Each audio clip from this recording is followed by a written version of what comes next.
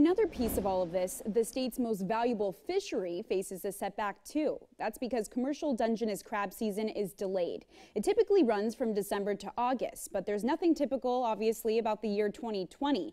That's because the pandemic hit restaurants worldwide and the demand for crab fell significantly. Melissa Clemens' husband is a commercial crab fisherman on the southern Oregon coast. They've been looking forward to the opening of the season to give them a boost since processing plants have been buying less crab from the fishermen, leaving them stuck at home. But once they learned the season would be delayed, they worried for families who are getting desperate. We filed for unemployment in March on my husband, and we waited 17 weeks to see a dime. And if we did not have any savings to live on, we would have really been hurting. She says if fishermen start in mid-December, most of them will be lucky if they see a paycheck before Christmas hits.